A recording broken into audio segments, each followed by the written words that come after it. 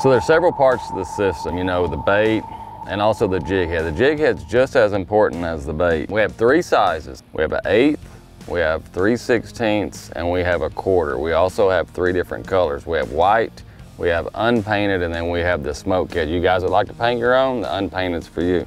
The reason for 3 different sizes, you know, this is an open water technique. If it's flat, like it is today, you know, I'm probably going to lean on that 1/8. It just gives that bait a super natural fall and swimming action. You know, that midday, you know, you're maybe fishing a little bit deeper, you got a little bit of wind, I'm going to bump up to that 3/16. You get some of those days where I may be fishing 25, 30, 35 foot deep, you got a little wind, that's when the 1/4 comes in. So we're going to give you some options on sizes.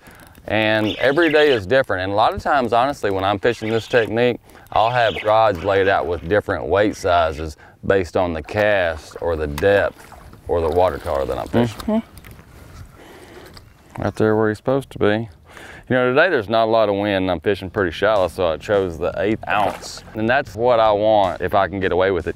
But it's important to get the bait down there to them. So, you know, a little bit more wind, a little bit more depth. I'll go to the 3/16 and even to the 1/4 if I have to. But if I had to choose one, it would probably be the 1/8 ounce.